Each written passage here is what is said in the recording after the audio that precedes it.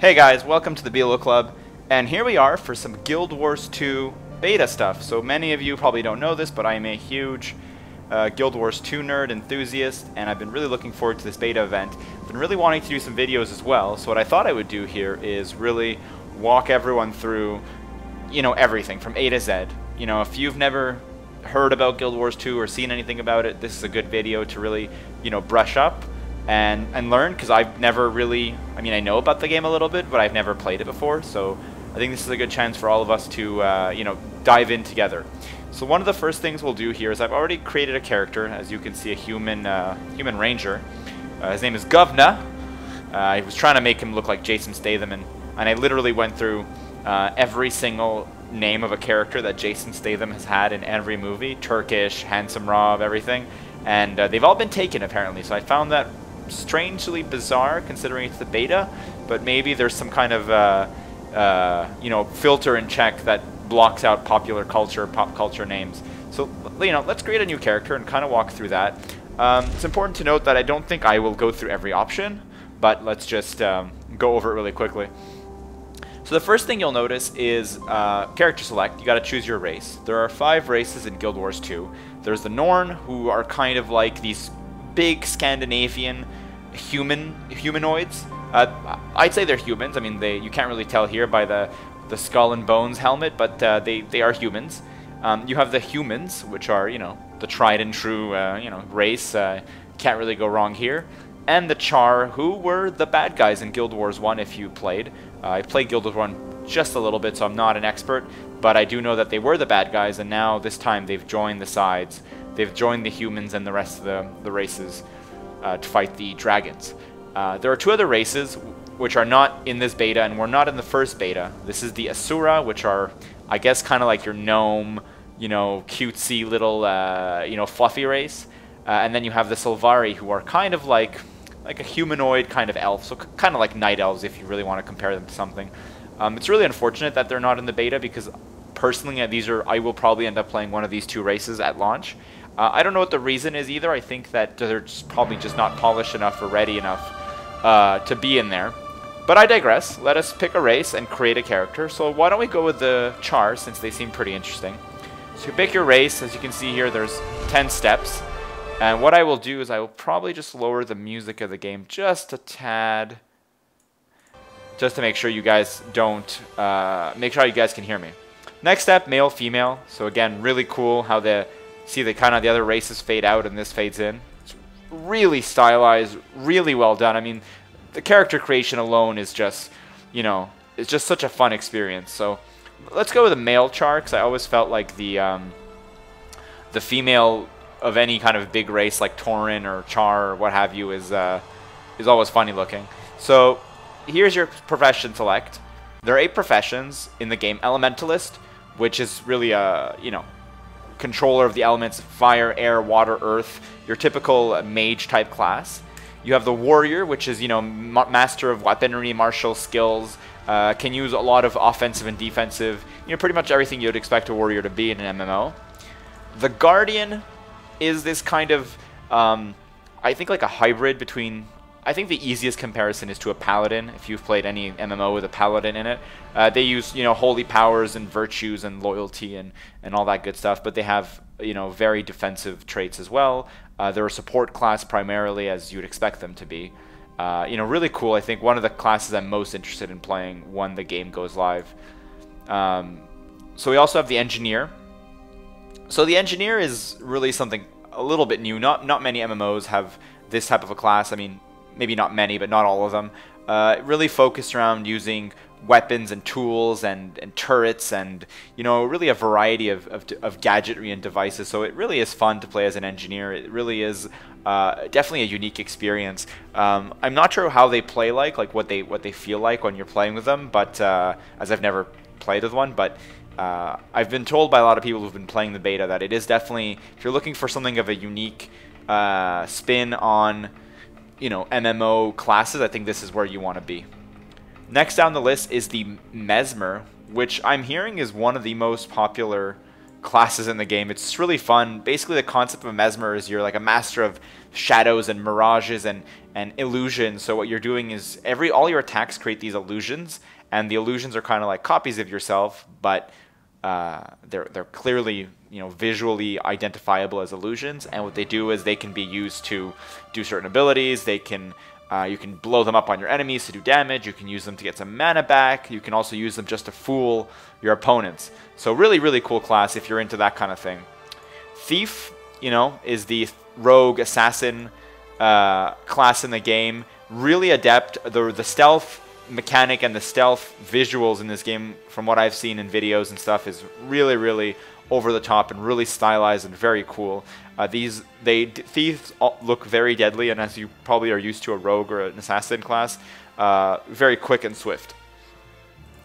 The necromancer is the warlock necromancer, you know, lich kind of class, raising things from the dead, minions, you know, dark powers and what have you. Kind of, again, like the darker side of a mage, but still very much a caster class. And finally, we have the ranger, who is the pet class, hunter, pet class, you know, bow and arrow primarily. But again, in this game, you can have a wide range of weaponry and, you know, have a pet. You start with a pet, and I think you can tame new pets. So really, really familiar. So I think if I'd have to, you know, talk about any of the classes, I feel like the Mesmer and the Engineer are really the two unique elements to this game, whereas the Guardian, Warrior, Elementalist, Ranger, Necromancer, and Thief are things we've really seen before. But that doesn't mean that it still won't be a fresh experience, because the way Guild Wars 2 mechanically takes on, you know, the way you get skills and the way you interact with the world and the way you learn is radically different than a lot of MMOs out there. So please don't feel deterred. So why not for now, since we have a Char, why don't we go for a Char Warrior, since that seems to be most, I don't know, I guess appropriate. And let's get to the next step.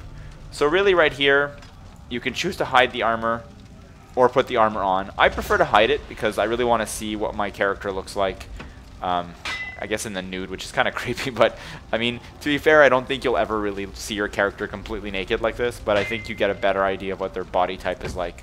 Whereas with armor, it gets a little harder to see. So first we choose height.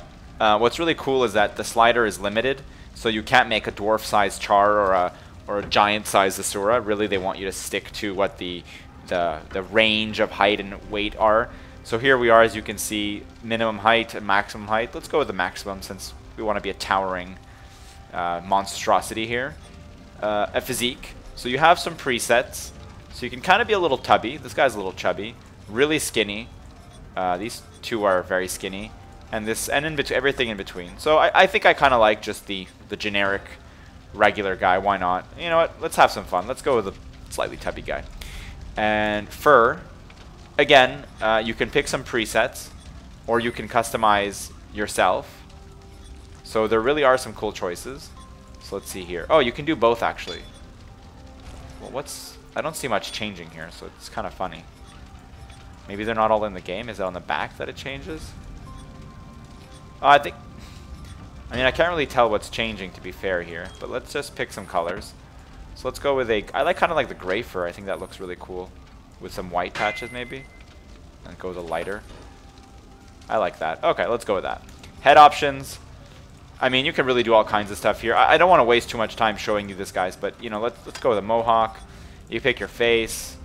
You can pick your horns. I mean, this is all stuff you've come to expect, but really, there is a cool level, a cool amount of detail. When you get to the face, this is where you can really start having fun with some people who like these sliders. I gotta admit, I'm not a slider fan. I think I always just find that the middle point looks the best. I find anything that's, you know, to the right or to the left always ends up looking like a caricature.